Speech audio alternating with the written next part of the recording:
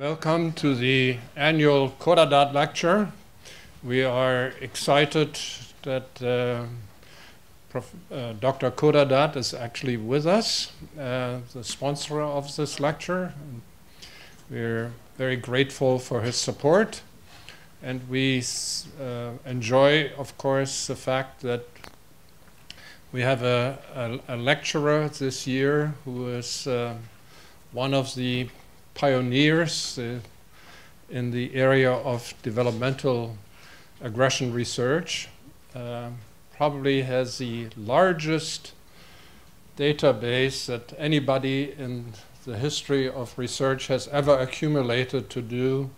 And that's the first remarkable feature about Professor Tremblay, namely to do longitudinal studies pursuing individuals from boyhood or childhood all the way to adolescence and adulthood.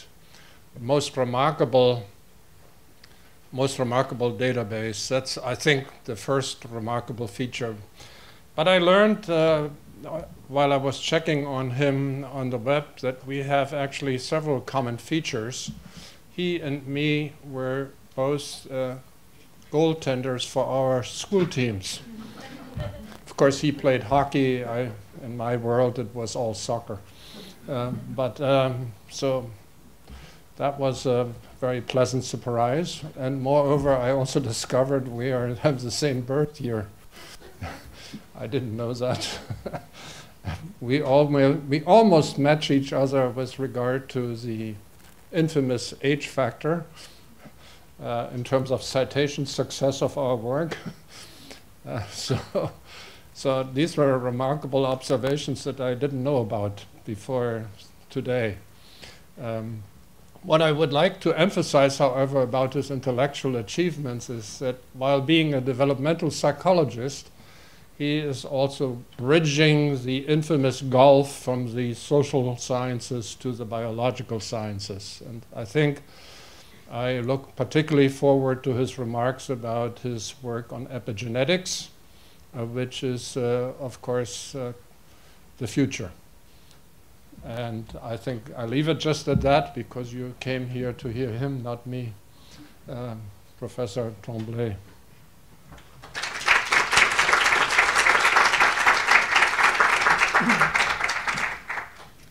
Thank you very much, Klaus. It's an honor to be invited to give this lecture, and thank you very much, Dr. Khodadad, for having created this opportunity. 1944, I did not realize, but I've been recruiting people in psychology, in the social, psychological, biological sciences, who were born in 1944, to write a book on our experiences at the end of the war and what led us to the type of research that they're doing. So we have another recruit. Of course, I'll be talking about aggression. I was a hockey player, but I was also a football player. My father played professional football, and I was born with a football in my hands. And it's a rough game, so aggression sort of was natural for me to get into, but I'll tell you a little bit about the story. Okay, so Hercules. Think about Hercules or Heracles if you take the Greek approach to mythology, and the 10 labors of Hercules. And I'll be focusing especially on Hydra and its 9 heads that you have to cut to kill it. For me, it's become a good example of the problems that we have in terms of preventing and treating people who have behavior problems in general, and especially problems with chronic physical aggression. So my career, professional career, starts at the bottom there, 1970. I was coming out of my master's degree, and I was hired to work in a mental hospital for criminals, dangerous criminals. So I spent 3 years in a prison working with these men, and after 3 years I was offered something else, but I was thinking, will I spend the rest of my life in prison working with these people? And eventually I went to work with juvenile delinquents. So I've been coming down the lifespan. I started at the end with these hopeless cases in prison, work with juvenile delinquents, and then with aggressive kindergarten children. And then I went backwards to newborns, and a lot of my work now is with pregnant women. All of that focusing on the problem of aggression. So what I will be presenting today is that sort of in that sequence. And when I was in university, if I had listened well in my Greek Latin class, and we were studying the Greek and Roman philosophers, if I had paid attention to Aristotle, what he wrote in his book on politics, I would probably have saved 30 years of my professional life by starting at the beginning. He writes, "He who considers things in their first growth and origin will obtain the clearest view of them." So you'll see as we get towards in this talk that I'm trying to make it clear that it's important to start at the beginning. The main topics I will be covering are what are the different developmental trajectories of physically aggressive behaviors, what are the causes of these different developmental trajectories, and what are the implications of these trajectories for the prevention of chronic physical aggression. So one of the clearest fact in criminology is what they call the age crime curve. This is data in the United States, 1980s, 1994, 2010, and it's showing the age crime curve. The peak is around age 18.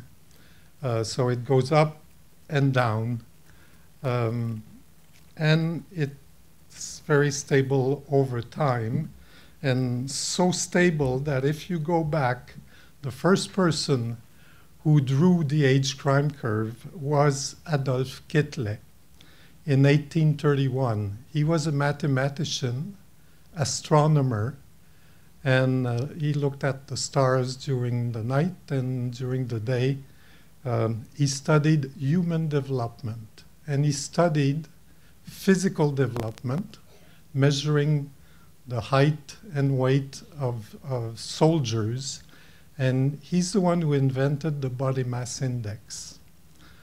He studied cognitive development, and he studied what he called moral development, and this is the result of his moral development study, where he studied criminals in the French prisons. The stability is also with reference to sex differences. In France in 1820, there were 11.7 women per 100 men who committed homicide. And in the US, I took 2014, but it's like that every year. It's 11.6 women per 100 men. So the stability of that statistics is totally incredible in terms of human behavior. The panel on understanding and control of violent behavior, and I think Klaus was part of that panel, and they published a report in 1993. And one of the sort of conclusions, summary, was that modern psychological perspectives emphasize that aggressive and violent behaviors are learned responses to frustration, that they can also be learned as instruments for achieving goals, and that the learning occurs by observing models of such behavior. Such models may be observed in the family, among peers, elsewhere in the neighborhood, through the mass media, and we could add today now on the internet. So the age crime curve has been seen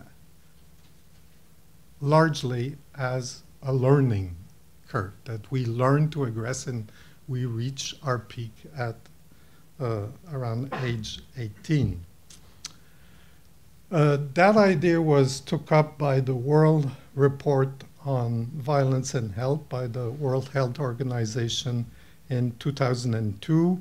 And the way they said it is the majority of young people who become violent are adolescent limited offenders who in fact show little or no evidence of high levels of aggression or other problem behavior during childhood.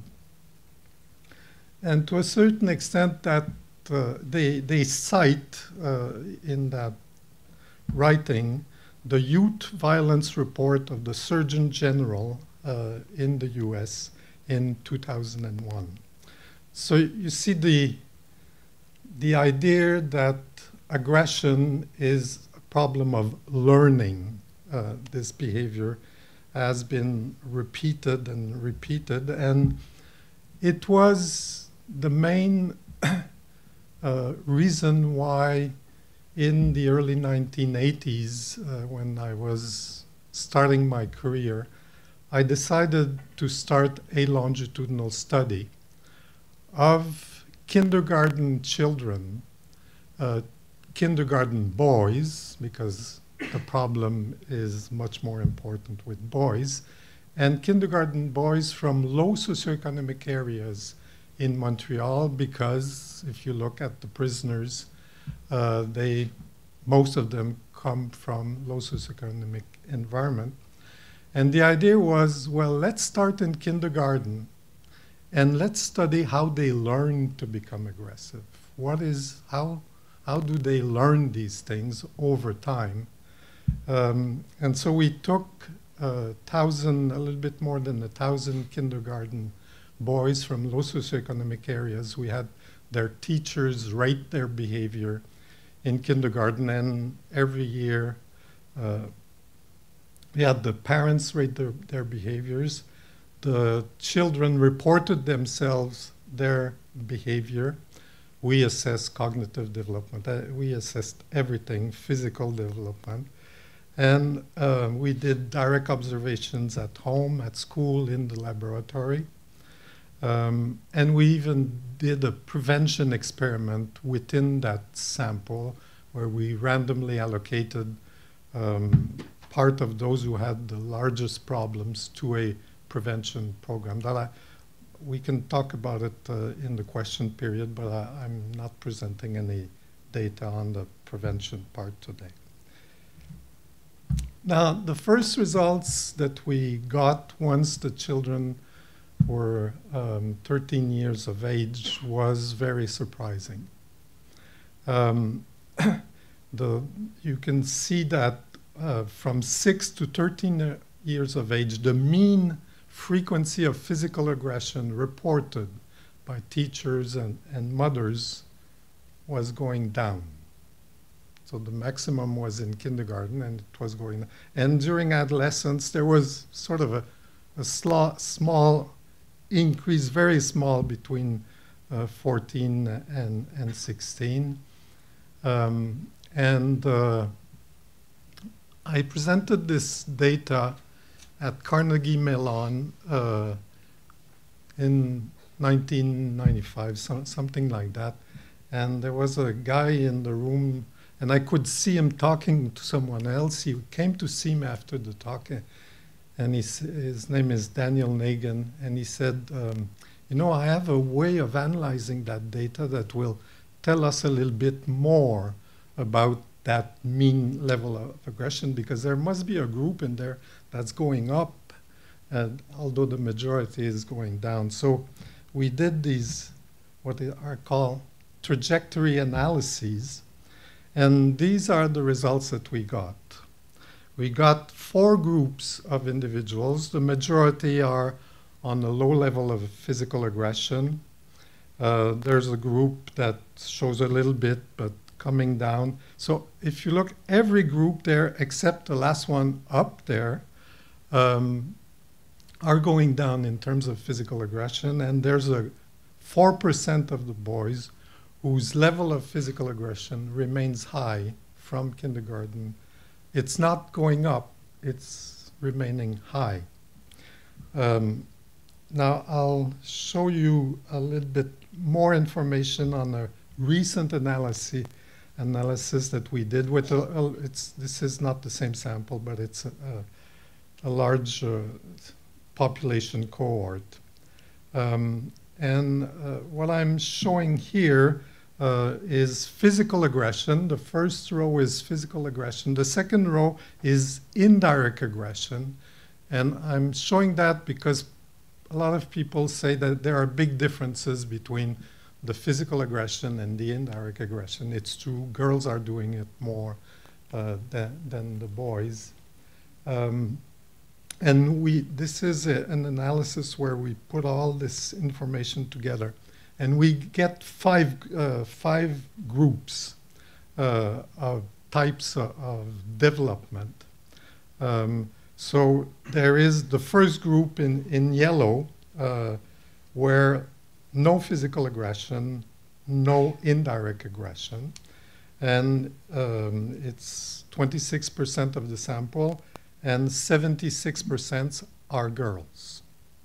Then the second group, that group, no physical aggression, but some indirect aggression, and again, the majority are girls. The third group, where you have physical aggression going down and indirect aggression going up and then down, 61% are boys.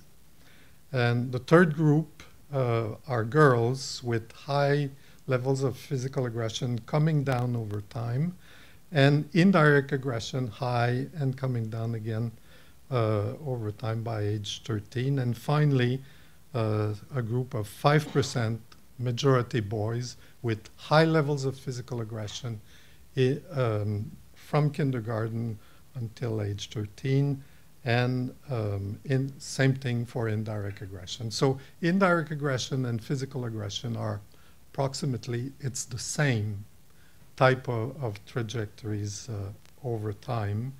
And we see that boys are doing the worst things compared to the girls. Now I'm adding 2 layers here of behaviors. It's information on whether it's proactive, you sort of attack people, or it's responding to an attack. So it's reactive aggression. And essentially, it's telling the same thing, that proactive, reactive, indirect aggression and physical aggression are all behaving in the same way, And surprising, nobody is low in kindergarten and going up. It's all either low, high and going down, or remaining high, but nobody is learning to aggress from kindergarten onwards. Now, what's happening to the boys who are on the high trajectory of physical aggression? They fail in school. They use, abuse tobacco, alcohol, drugs. They have early sex, violent behavior in adolescence and adulthood, depression, unemployment, poverty. Okay, so high aggression starting in kindergarten leads you to failure in life for the boys. The girls, you have a similar pattern. In this analysis, we included hyperactivity because only aggression, there are so few girls that you can't say much. But if you have girls with high aggression or high hyperactivity, these girls go in adolescence, tobacco abuse, school failure, early sex, partner aggression, depression, teenage pregnancy, and on welfare. So there's a similar picture for boys and girls in the long run, although their behaviors are somewhat different in terms of problems early on. This is data from the United States on serious violent crimes by youth and video game sales in the US from 1996 to 2006. And I'm using this to show again the fact that it doesn't appear that people are learning to be aggressive from the media, from their environment. There was more and more sales of these video games that are aggression, and the youth violence was going down while they were consuming more of this, and it's true for television also. So the conclusions from these developmental studies are that physical aggression does not start during adolescence. Frequency of physical aggressions does not increase after kindergarten. Children use physical aggressions most often during kindergarten. The most aggressive adolescents tend to be the most aggressive in kindergarten. And that's what led us to do a preventive intervention that started with these kindergarten boys. And briefly, we showed that we were reducing school failure with an intervention starting in kindergarten, and also criminal behavior up to age 24. So when do humans start to physically aggress? If they appear to be at their peak in kindergarten. So that led me to create the Quebec longitudinal study of children, where it's a random sample of newborns in the province of Quebec in Canada. So we have about 2,000 children, and we evaluated them from 5 months of age upwards. They're now turning 22 this year. And the sources of information are, again, everything we managed to get from everybody that was interacting with these children. Okay, so these are 5 months, 5 or 6 months. The boy on the right is the grandson of a good friend of mine, and that friend sent me this picture. saying, look, my grandson is doing the things you're interested in. And so I asked the mother, can I show this picture when I give talks? And she said, yes, at one condition. You must say that he was only defending himself.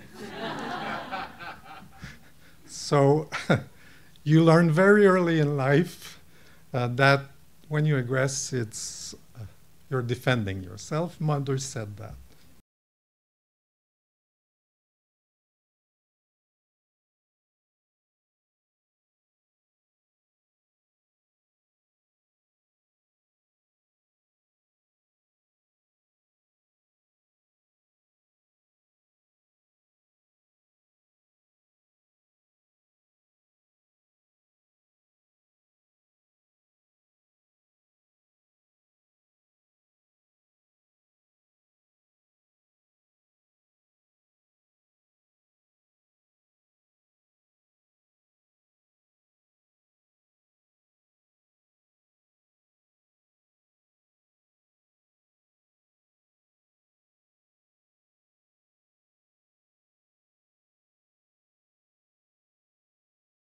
So you don't need to speak French to understand what's going on there.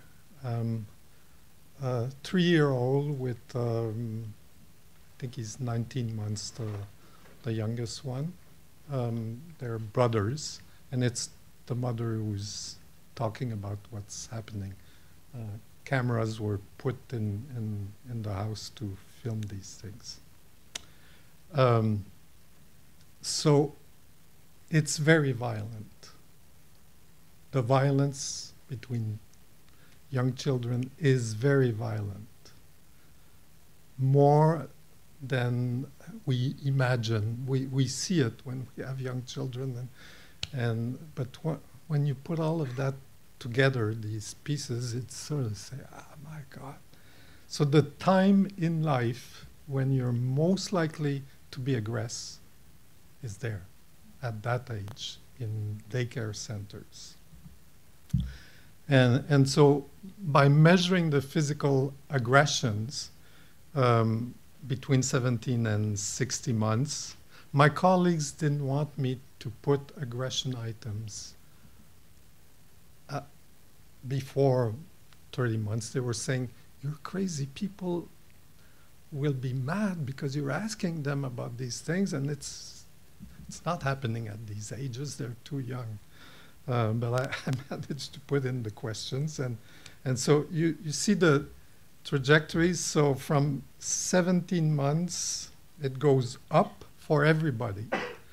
And it goes up with, it's the more you can walk and run and kick and punch, the more you can do it. So the physical aggression increases from early infancy to about 42 months and then starts decreasing. This is data from a daycare center where it's showing the study was done by filming all the time. So there were hundreds of hours of filming and counting the number of aggressions per social interactions. And so in kindergarten at 24 months, there's one aggression per 4 social interaction. So imagine if this was happening in the office or at the university. 1 in 4 is an aggression, but that's what children go through in groups when they are put in groups in daycare centers, or if there are enough children at home. So if we put all the data together from 1.5 years of age to 21 years of age, you can see that the peak in terms of physical aggression is around 3-4 years of age, and after that it's decreasing. Now, if we revisit the age crime curve, in fact, the age crime curve is around the real one in terms of frequency of aggressions. And it's not small aggressions. You've seen these aggressions there. It's around 3 years and a half. And what is creating the official age crime curve is the fact that we're arresting people. It's arrest. The age crime curve is how many people were arrested. So we arrest them once they are big. If you put a 2.5-year-old to bed and he wakes up 6 feet tall, you won't want to live with that person. That's for sure. He's a danger. The way they're hitting each other, but they're small. They don't hurt each other that much. And we learn, we help them learn. So the conclusion from longitudinal studies is that humans do not learn to physically aggress. They learn not to physically aggress. We learn, that's what we learn. We don't learn to aggress, we learn not to aggress. Chronic physical aggression is very rarely late onset. Of course, if you're hit on the head and you have a trauma, you can start aggressing and you were not aggressing. But normally, people don't learn to aggress after childhood. From the available evidence, this appears to be true for other behavior problems, such as stealing. Children are stealing all the time from each other, and destruction of property. So, which mechanisms handicap some children from learning to gain control over their physical aggressions? So among the mechanisms, you have genetic factors, environmental factors, genetic factors that moderate environmental effects, and environmental effects on gene expression, and that's what we've been studying more recently. Among our samples, we have a twin sample, a large twin sample that we've been following from birth. And from that sample, when we look at the aggressions at 2 years of age, that is at 20 months, 32 months, and 50 months, we can study the genetic and environmental component because some twins are monozygotics and have the same genes, and others are like brothers, and so twin studies help us understand genetic and environmental factors.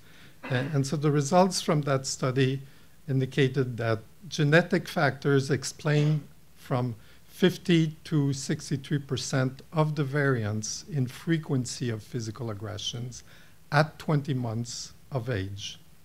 The genetic effects are, at 20 months, substantially decrease over time, while new genetic effects appeared at 32 and 50 months. Two separate sets of uncorrelated genetic factors accounted for the variation in initial level of aggression and change over time. So there is a strong genetic effect for the aggression very early in life that is to a certain extent stable, but the environment comes in and helps children learn not to aggress. The environmental factors are what I've been calling Hydra. They're similar to Hercules' second labor. You need to cut many heads if you want to solve the problem. If you want the child to learn, you need to take into account many, many factors. And here are 9 of these factors: early motherhood, maternal low education, poor marital relationships, poverty, maternal anger, maternal depression, maternal stress, maternal nutrition, and smoking during pregnancy. A lot of maternal. And that's been quite an eye-opener for me, I had spent all my career working with violent males, and all the data on predictors of these high trajectories of physical aggression are turning out to be mothers, mother. So this study, published in August 2004, was a revelation. Moshe Schiff and Michael Meany are colleagues from McGill University, and we were at a meeting about 2 months after that publication, and Moshe Schiff was presenting that study of rats, to what extent maternal licking of their pups at birth have long-term impacts on how long you're going to live, on your stress. And I remember most of the people in this room, were pure geneticians. And they were hearing this and they were saying, what are you talking about? It was the start of this epigenetic movement, the importance of epigenetic effects. And it sort of, for me, was everything we were seeing about the predictors of aggression were maternal, and here we were seeing that a maternal effect this early was very important. And so with Steve Sumi, the primatologist, was part of that group that we were meeting regularly. And we decided that we would look at the epigenetic effects of taking away the mother early on in these studies, and we looked at the signature of maternal rearing in rhesus monkeys, looking at DNA methylation in the prefrontal cortex and in T cells. We were interested in that because we were saying, well, if we're working with humans, it won't be with the prefrontal cortex that we will be working with, but with the T cells. And so this only to remind me to tell you that it changed my focus from males to females. And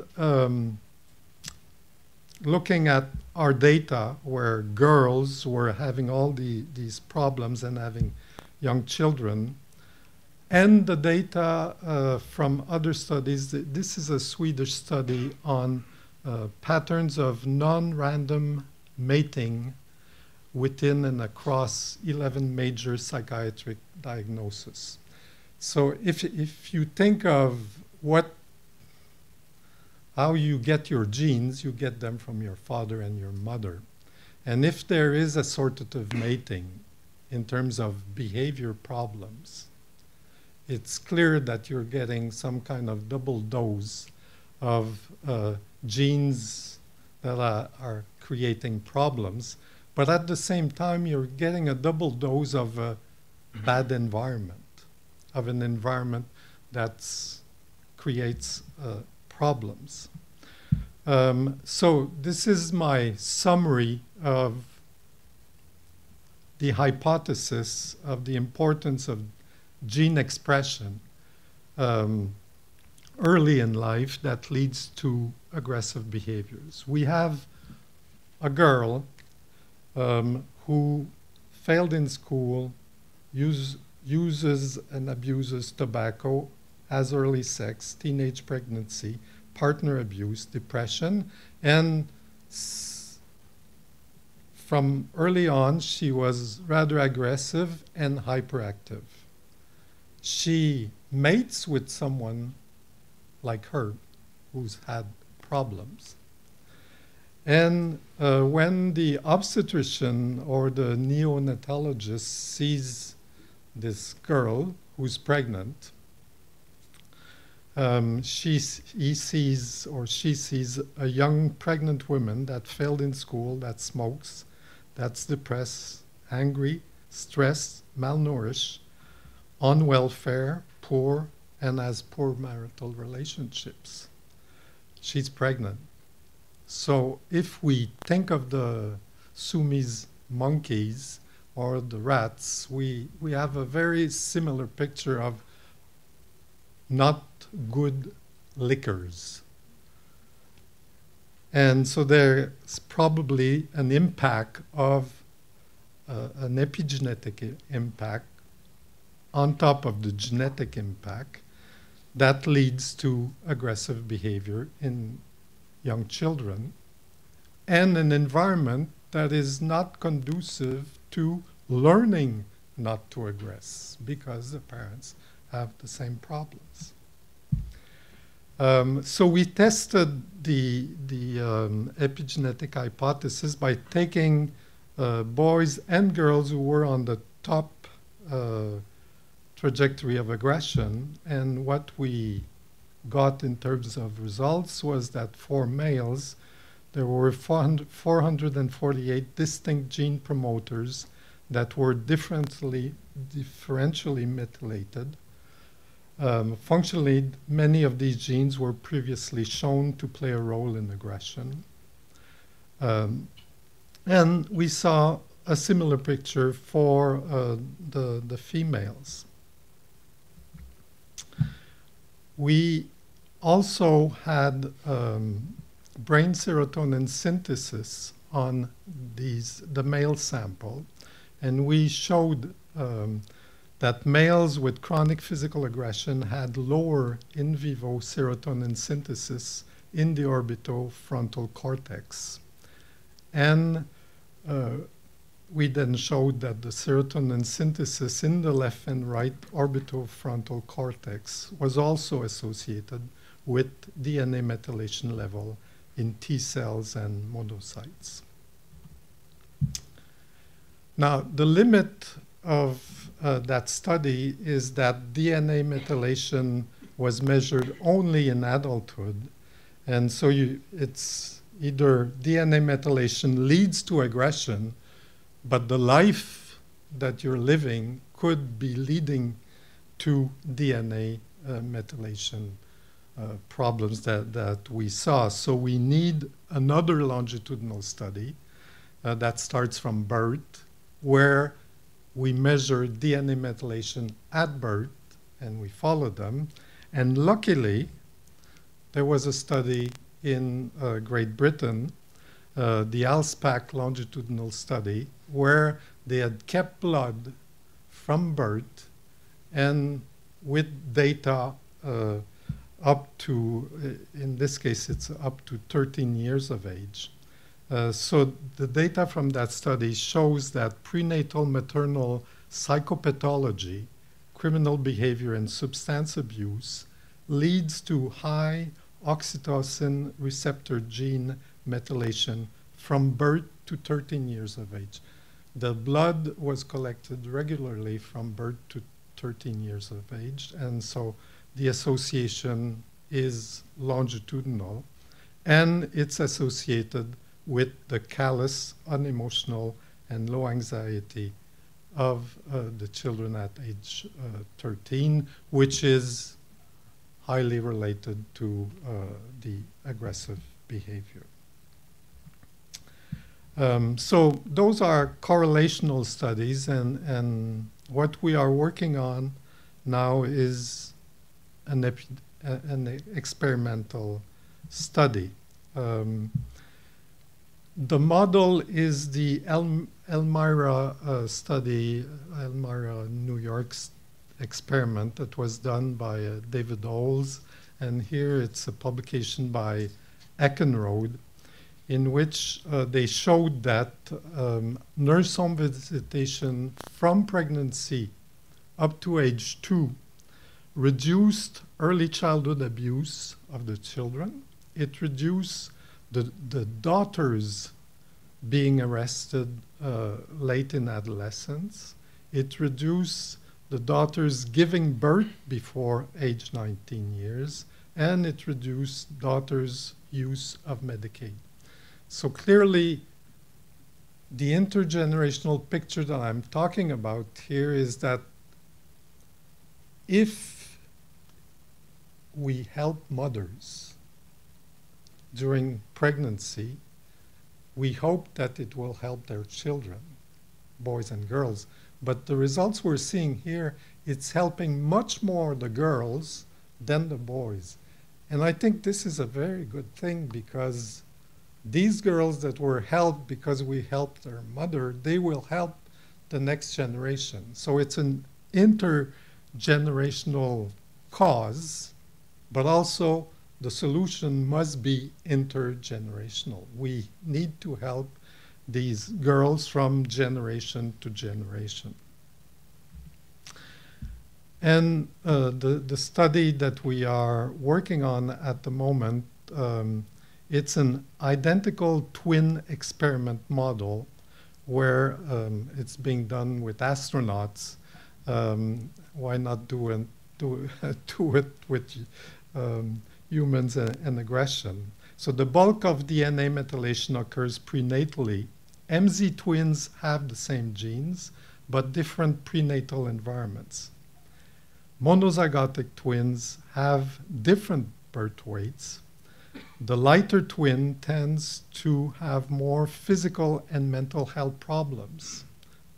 So the MZ twins are ideal prevention experiment initiated during pregnancy and soon after birth, because we can control for genetic effects and the timing of the environmental effects. And so the idea is to do these prevention experiment with women pregnant of twins, give them support, and study DNA methylation development from birth, study brain development, and study behavior development.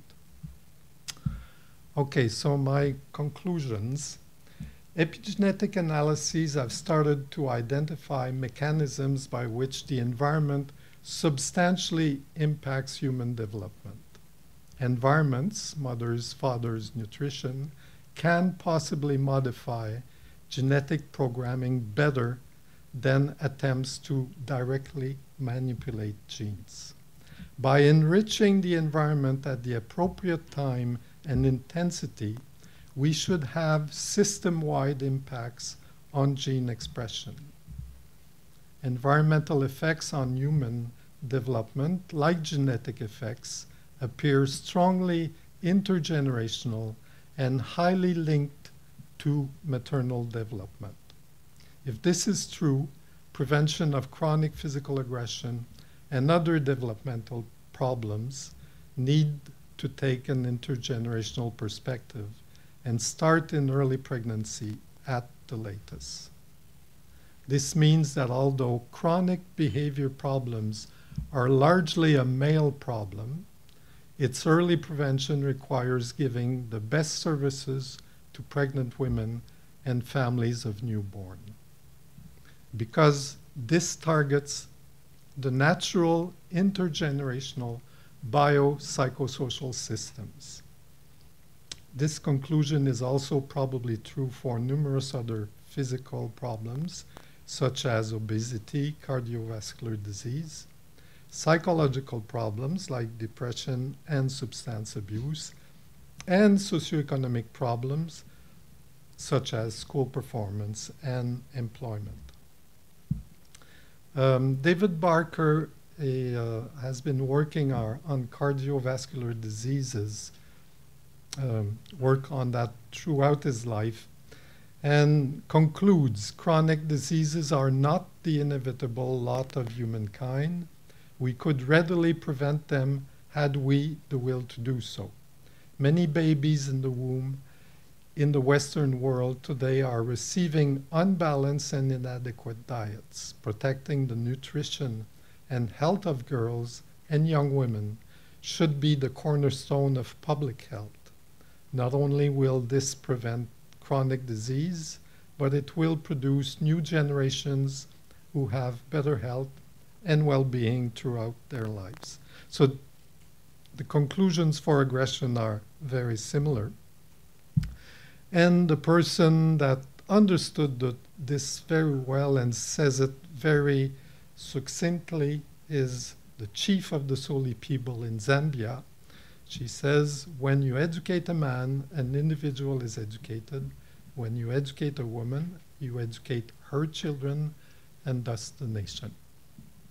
Thank you.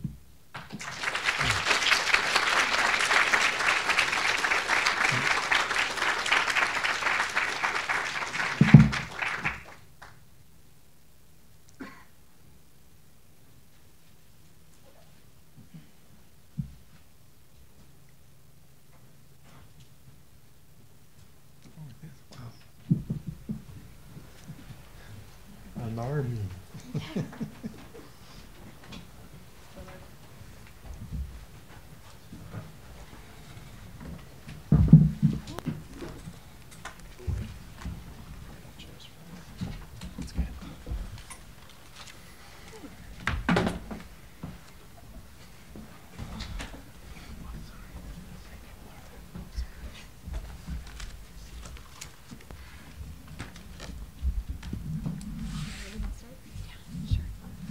Well, thank you so much for this wonderful talk and discussion.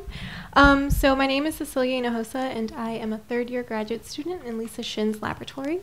And so my question for you is, one of the aspects that I admire so much about your research is the interdisciplinary aspect. So you've worked with criminologists, epidemiologists, epigenetics, and the list goes on. So I hope to one day do the same with my research. So my question is, how did you begin these various collaborations, and how do you maintain them so successfully? Well, that answer could be very long. I think the first forming experience was having a father who's a football player. Because when you play football, you need many colleagues. You need to form a team, and you need another team. And by 6 years of age, I was getting my friends and my cousins together. I worked very hard at getting a lot of people together. And football is, everybody has his own discipline. You have different roles, and so getting a football team together is very, very similar to getting a scientific interdisciplinary team together. I mean, the other example is being a conductor of an orchestra. And I guess I've reflected a lot about that, and most of my colleagues like what they're doing, and they're sort of into it. I don't know anything about anything, in the sense that I'm more of a chef d'orchestre, an orchestra. I don't try to understand everything that's going on. I try to have the big picture, and to sort of get the people that are needed depending on what the picture is. So over time, we started by being a few psychologists, and we invited people from other disciplines, and epigenetics was the last part of it. But Daniel Nagin was more of a mathematician, statistician, and we've been collaborating. He deals with that. I don't understand really what they're doing, but I'm getting them to work together. And so I think my life is easier than the others who are deep into these things. Yeah. Thank you. All right. Thank you for the wonderful talk. So I'm actually in Klaus Mitschek's lab. I'm Emily Newman. I study female aggression in mice. So I'm kind of interested in what you describe as this kind of trajectory of learning not to engage in aggression. And if there's, it seems like in childhood, it's almost default, the aggression is the default. And so is pathology, is it pathological? Maybe not, I don't know. I'm wondering if it's actually pathological to shift from either tactics of engaging in aggression or from just yes aggression to no aggression. So for instance, I think you showed the group 4 data where it was predominantly females, and there's this kind of very linear reduction in physical aggression. And I think, but when you look at the indirect aggression, there's actually kind of this inverted U curve. So are females replacing physical aggression with kind of this indirect aggression? And is it the shift from physical to indirect, and then from indirect to no aggression, are those where the pathologies lay? I don't know if that makes sense. Yes, yeah, it does make sense. I'm trying to think if we have tried to answer that questions in terms of the link between the physical and the indirect, and going from one to another. The indirect aggression starts around age 4, because it takes a little bit more of brain energy to think about these things rather than physically aggress. And it's quite clear that the girls are not aggressing as much as the boys early on, physically. And I mean, never. And that must be programmed in the sense that the genes know that they are not going to survive if they are using physical aggression with an environment that's bigger, stronger, etc. So the switch from one to the other is it's different. There are similarities for both sexes, but clearly the girls learn much more quickly to aggress indirectly. That's very clear. In the same way that they learn all sorts of other social things much more quickly than the boys. Sorry, guys. And well, having a 6-year-old there, I've been looking at that very closely. And recently I was telling my wife, when I was in school, we were only boys. It was not mixed. It was, and I'm not sure that it's a good thing for males to have this mixed education, because the girls are, in terms of cognitive development, are clearly much better quickly. And so for indirect aggression, it's a plus to be able. But there is also clearly some individuals are born with more aggressive tendencies, and that's true for girls and for boys, and the girls appear to be going for indirect aggression. The aggressive girls are going for the indirect aggression. Thank you. Yeah, thank you so much for a wonderful talk. My name is Julia Felicioni. I'm a first-year graduate student also in Dr. Lisa Shin's lab. And my question for you was more on the genetic side in terms of the changes that you found in the methylome in the OFC in serotonin synthesis, but also in the peripheral T cells and monocytes. So the way that I've commonly thought about aggression and stress is, and I think the way that also the American Heart Association thinks about it, is that this physical stress will create these increases in inflammation, increase these T cells and monocytes, which then creates more stress, which then creates more inflammation, and it spirals in on itself. And it sounds like what you're saying, and what I was hoping you could comment on, is that we might actually have the arrow reversed, and that these increased levels of T cells and monocytes and the decreased serotonin synthesis might actually be present much earlier than we thought. and I was wondering what you thought about that, and what might be most helpful for treatment.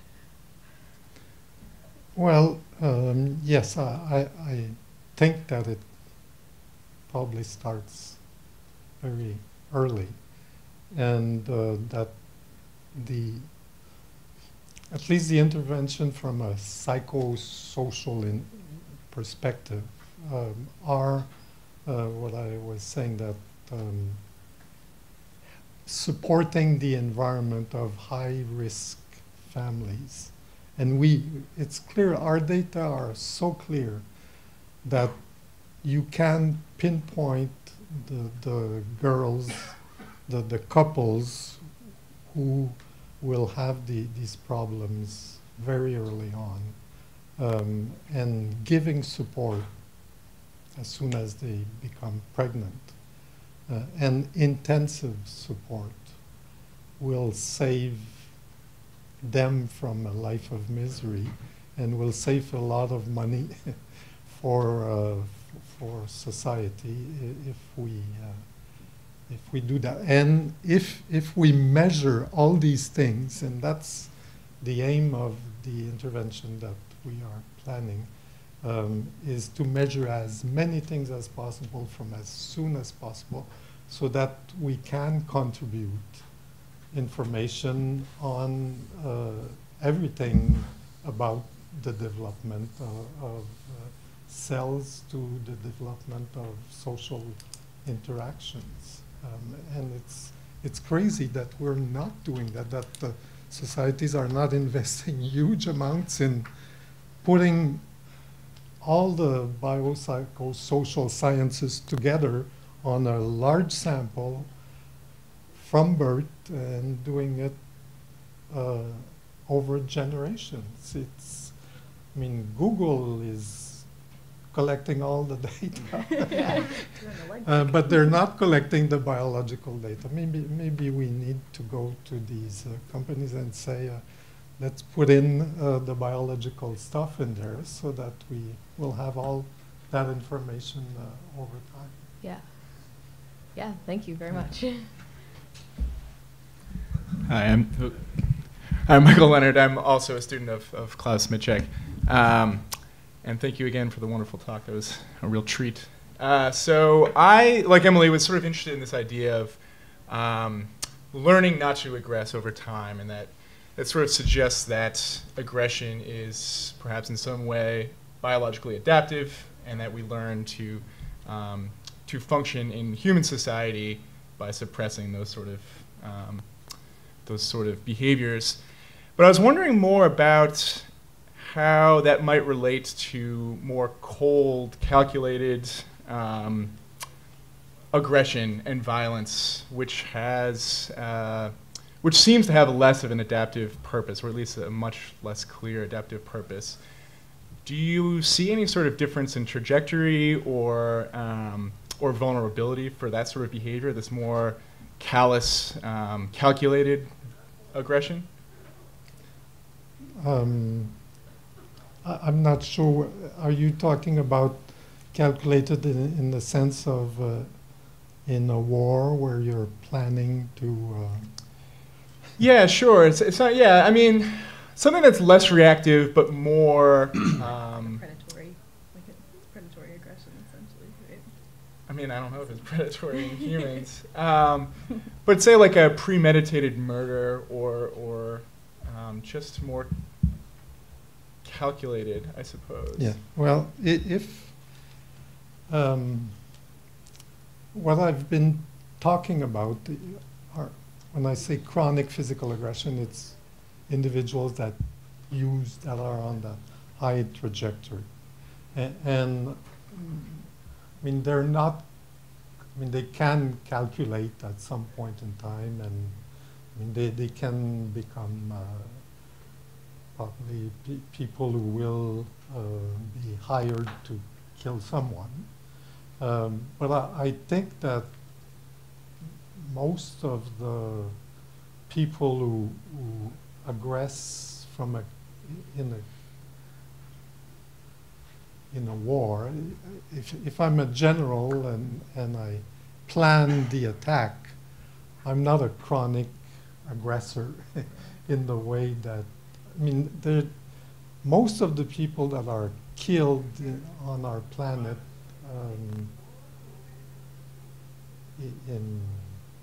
I guess in wars are killed by, it was a planned attack.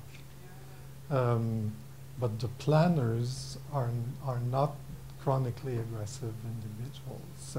And there must be some kind of personality aspect to it, but we certainly are all able to kill if needed.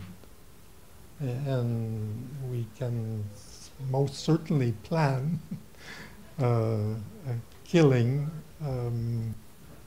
if needed. I mean, if we're put in a situation where our survival is dependent on killing someone, there's a good chance that we will plan to get out of that situation, and if you need to kill, you will kill. So it's different. We were not born angels.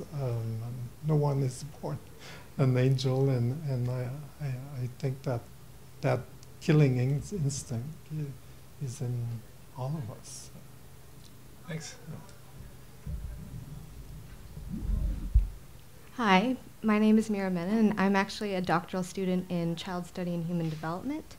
So my question to you is a little bit more on the broader side, on the prevention side of things. So I'm wondering, I think it's really great that your research is showing evidence for 2-generational programs and supporting mothers and children and families, but I'm wondering how much of the efforts should be going to just more in the individual family unit versus addressing those broader systems that might precipitate these kinds of not good social circumstances. So I'm just wondering what your thoughts are on that. Can you give me an example of broader? Yeah, like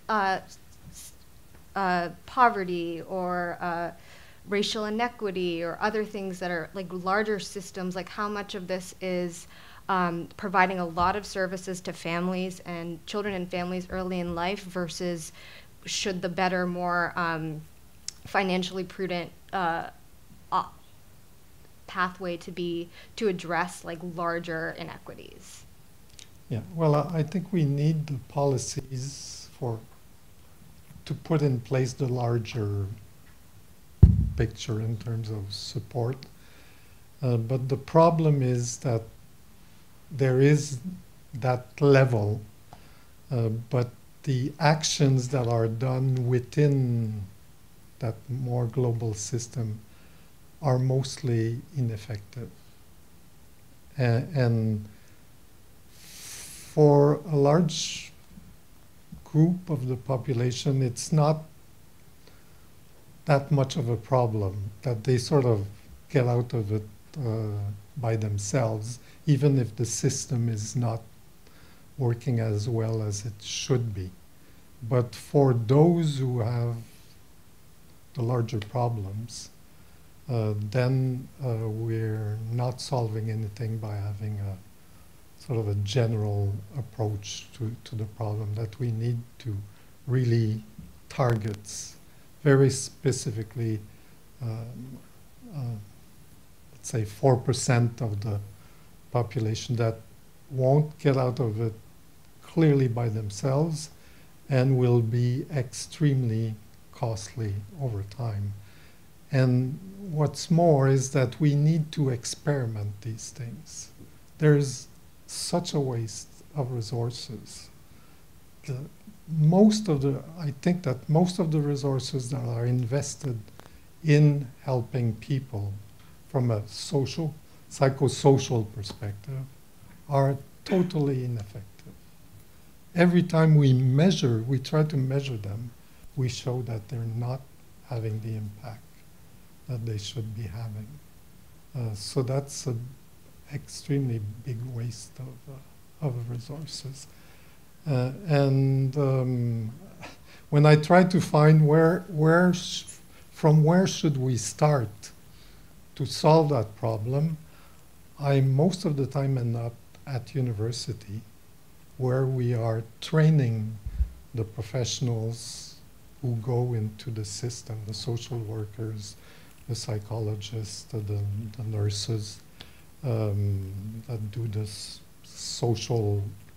All these people are not trained well enough to believe that science is needed for them to do the job that they want to do. So we need much more to plan experiments, assess the impact, and correct after we have really shown that it works or doesn't work, or if we were building planes in the same way that we're training people to work with poor people, we would never fly. Never. And that's a major problem. And I think the problem starts where we're training these people, and it's in universities where we need to train people who know the importance of experimenting and correcting based on experiments. Medicine has done it pretty well, if we think about the hard medicine part, but the psychosocial interventions is really still, you do your best and you ask for more money. And that's it. Thank you, Professor Tremblay, for being here. My name is Brian Burkhardt. I'm also a doctoral candidate in our Child Study and Human Development program here. And my research has to do with youth programs on character development with Boy Scouts, West Point cadets. So I have an intervention question as well. And you certainly painted a picture of some youth are dealt a very rotten hand, be it genetically with certain things being activated through their parents, or environmentally with the nine-headed hydra there. But I think as our understanding of epigenetics grows, it also should encourage optimism that environmental factors can change how the genes are expressed, and then that those can be passed down. So coming from a practitioner intervention kind of point of view, I would wonder what sort of specific features of programs or interventions might lead to those kinds of positive changes. We talked in generalities, nutrition and families and mothers. I think the most specific one was licking pups. So maybe thinking for people, are there any features that if you had a blank check on research and could investigate a few specific developmental features and programs that you think would be most promising that you'd want to look more closely at? Yeah, well, clearly the targeting these young girls that become pregnant with a history of behavior problems and intensive support. The nurse home visitation program is supporting these girls from as soon as possible in pregnancy up to age 2. We've started a prevention experiment in Dublin, Ireland, where we started during pregnancy, but up to age 5. Because you see, age 2 is the time when the children are at their peak. And David Olds, who started that program, had not realized that they are stopping the intervention at the time when the children, the parents and the children need it most. They're at their worst at age 2.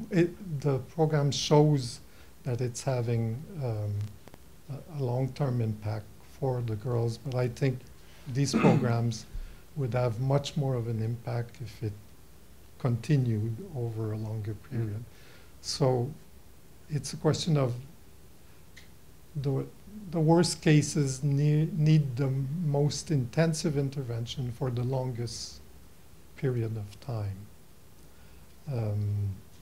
And so as I was saying earlier, I would invest my resources in starting experiments where you select those that need it most, invest the most early on, and continue as long as possible, and see to what extent we have the intergenerational effect. Mm-hmm. And over generations, it will have this impact. So what I'm talking about takes a lot, intergenerational studies take more than a lifetime of any one of us. Mm-hmm. So we need teamwork today that will continue with teamwork in the next generation to be able to learn how to help these individuals. And anything that is shorter term is very likely not to be able to be very successful in the long run. Mm-hmm. And going maybe beyond, can I do a follow-up? Going maybe beyond just prevention programs too, are there any particular attributes that you think should be promoted? Empathy, forgiveness, are there things that through the promotion of certain things might lower risk of aggression? Yeah, well, we need to promote a lot. Everything that is promoted in families that are successful need to be promoted more intensively in those families that are on these high-risk trajectories. I don't believe in this magic bullet that it's this thing that will solve the problem. There are so many things that are needed to educate a child well. You need to put all these things together, and if it's within a high-risk families, you need to double the dose and triple the dose. Great, thank you. Yeah.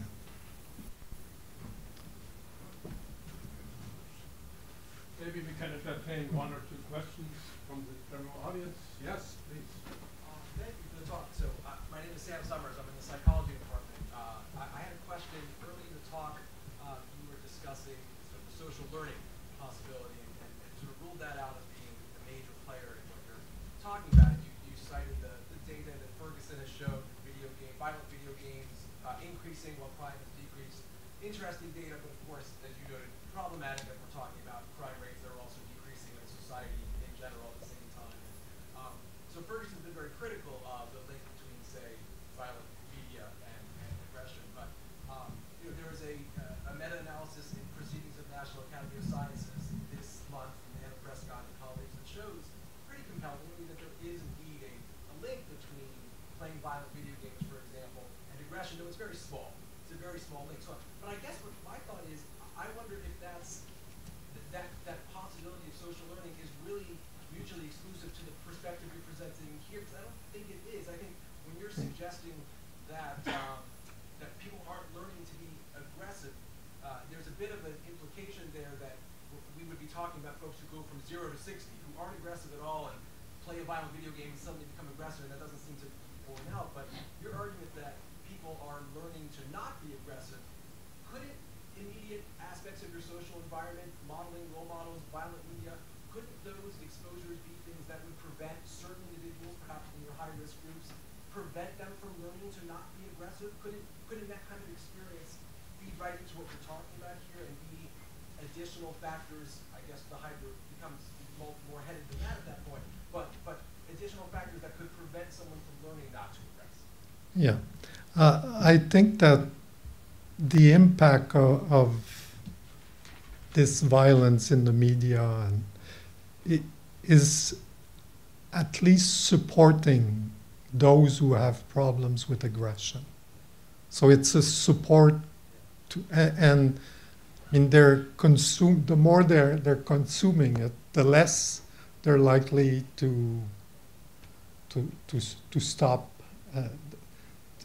The age crime curve shows that the major treatment for these individuals is age, growing older. By the peak is at 18, between 18 and 25. Kitley, at the time of Kitley, it was 25. And Kitley had shown that it's at 25 that you're at your peak in terms of physical strength. And since physical aggression requires strength, the older you grow, the less you're likely to use aggression. But I'm not saying that the violence in the environment is not having any impact.